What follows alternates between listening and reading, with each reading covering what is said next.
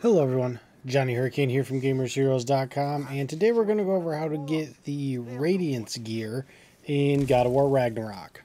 Let's get started. First one's a bit of a doozy, but it's a side quest, so we might as well do it.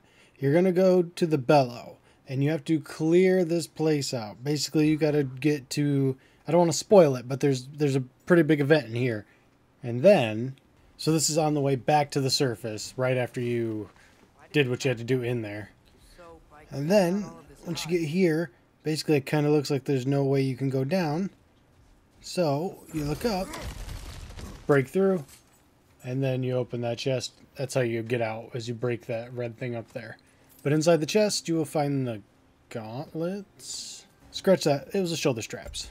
Next one is here on the map, in the skeleton of the large beast. It's pretty close to where you exit the hive, actually. Alright, and once you're in there, you're going to fight your way all the way to the back. And you're going to climb up here.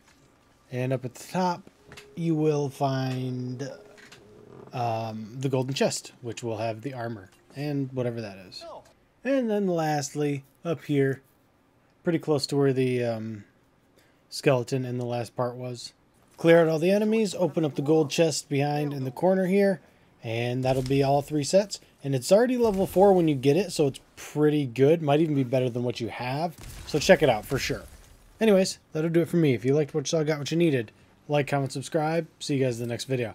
Later, Gators.